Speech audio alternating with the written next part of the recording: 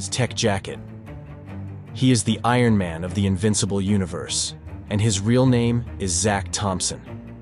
Zach was an ordinary high school student until one day, while walking home, he witnessed an alien ship crash into the woods.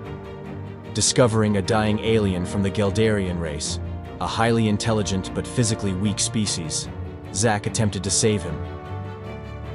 In an effort to protect Zach from the imminent self-destruction of the alien's spaceship, the dying Geldarian commanded his tech jacket, a powerful vest each Geldarian is equipped with, to separate from him and bind itself to Zach.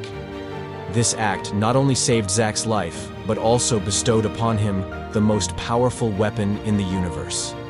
Now, with the tech jacket permanently attached, Zach finds himself wielding incredible power that cannot be easily removed.